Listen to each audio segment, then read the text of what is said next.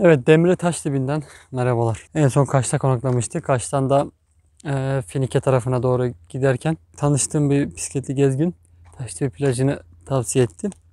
Velhasıl geldik. Müthiş bir yer. Gerçekten böyle çok az insanın olduğu, çok bol denizinin ve sahilinin olduğu, işte ateşin yakılabildiği, kimsenin karışmadığı, kamp yapılabildiği, karavanlara özel yer yapmışlar. Şehirlere özel yer yapmışlar, çadırlara. Duşları var, temiz, soyunma kabinleri, tuvaletleri, her şey var yani.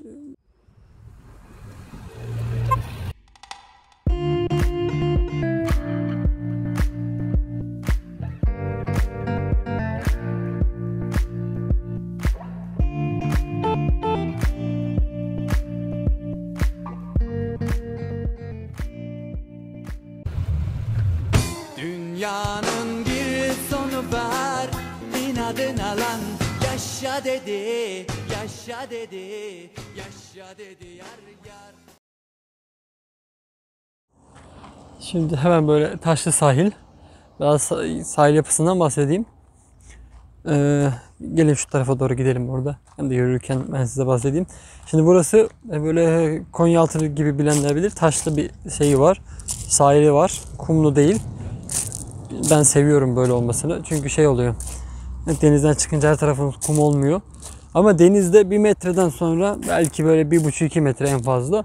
1 metre de bu şekilde taşlı ama ondan sonra full kum. Gerçekten sanki kumlu sahilmiş gibi. Bu sahilde hiç taş yokmuş gibi full kum. Yani öyle bir güzelliği var. Azıcık bir taş daha var girişte. Ondan sonra full kum. Sanki yani özellikle kumlu denize girmeyi sevenler için ve sahilde kumu sevmeyenler için yapılmış bir şey. Yapılmış bir sahil gibi yani. Öyle söyleyeyim. Merak ediyorum, acaba bunun altı kum mu, sonradan mı doldurdular? Olabilir bu arada. Ama bu kadar da olmayabilir, bilmiyorum. Ne kadar nasıl dolduracaklar bu kadar taşla. Velhasıl öyle bir su yapısı, sahil yapısı var. Şöyle işletmeler var. Kaç metre? 100 metrede bir diyebilirim, 200 metrede bir. Buradaki şezlonglar ve şemsiyeler ücretli. Bunların tuvaletleri var. Bizim konakladığımız yerin yanındaki tuvaleti biz kullanıyoruz. Bir şey söylemiyorlar. Yani kullanamazsınız diye yani söylemiyorlar. Oraya da çekelim hatta. Şuradaki yer. Bizim karavan da orada. Birazdan gider görürüz. Şey söylemiyorlar. Şöyle şu kayaların dipleri böyle derin. Sanki binanın yanında su varmış gibi. Böyle akşam üzeri burada herkes orta atıyor. Çünkü sebebi şöyle söyleyeyim. Bu taşla kumun birleştiği yerde bütün olaylar burada dönüyor. Taşla kumun birleştiği yerde. Bütün balıklar geliyorlar. Bu kadar çok çeşit balığı ben bir yerde görmedim. Yani yazılı orkinos. Ondan sonra akya. Çıplak. Yani çatal kuyruk. Ondan sonra zargana. İbikli. Daha sayayım, mırmır. Türünü bilmediğim 2 tane tür gördüm. Ahtapot. Yani başka aklıma geldi mi? Pisi balığı, dil balığı. Yani dediğim gibi böyle sadece bunların hepsi şeyde. Yani şu 2 metre, 1 metre, 2 metre mesafede. Sudan 2 metre mesafede. Balıklar geliyor, bu avcı balıklar. Ziyaret ediyor, kıyıyı dönüyor. Ziyaret ediyor, dönüyor. Boru balığı falan da var. Bu şekilde bir yapısı var.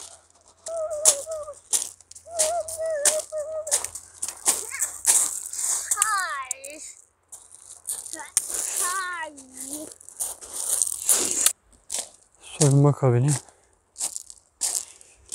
Duş yeri burası böyle.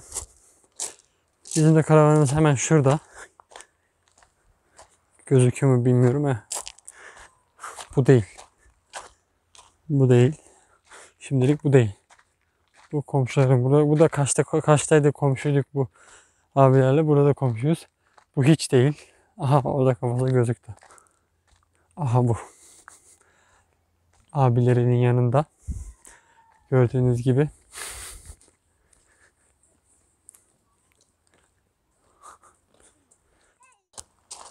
Burada voleybol sahası var. kumlu.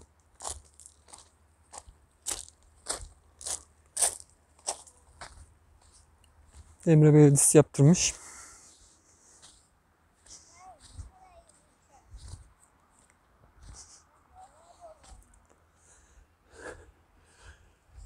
Şu sahil boylu boyunca böyle ileride görürsünüz daha çok karavancıların kaldığı bir yer daha var. Bu şekilde böyle kıyıda otur, balığını tut. Böyle bir yer yani. Evet. Gelmek isteyenlere burayı tavsiye edebilirim. Gerçekten sakin bir yer. Belki bizim geldiğimiz zamanla da biraz alakası vardır sakinliğin ama burası büyük yani sahil büyük. Onunla alakası var.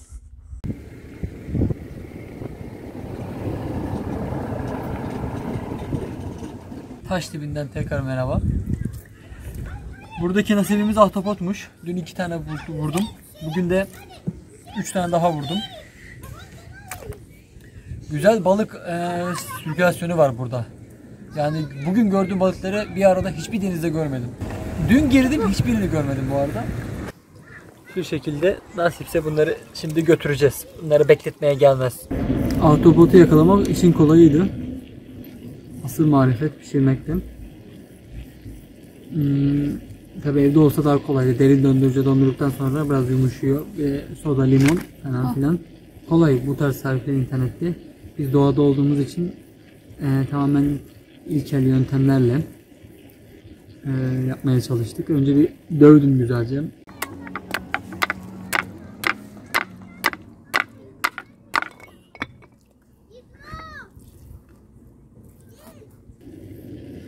Ondan sonra şöyle evde olsa düdüklü tencere kullanırdık. Burada ne kullandık? Normal tencere. Fakat yaklaşsana burayı.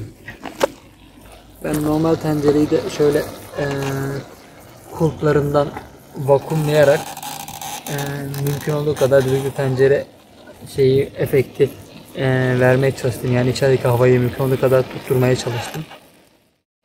Tabii düdüklü tencere gibi olmasa da şöyle müthiş sıkıyor kapak şimdi onu. Yani aslında hamur olsaydı şuraya güzel bir hamur serilirdi. Asıl düdüklü tencere gibi o zaman olurdu. Öyle kebaplar var. Hamurla kapatılıyor. Ben asıl şöyle şunla iyice tahtayla kapağı bastırdım, vakumlattırdım. Öyle bir 2-3 saat falan pişireceğiz. Ondan sonraki aşamaları da size videoda gösteririm. Eğer kötü olursa hiç göstermem ona göre. Görüşmek üzere.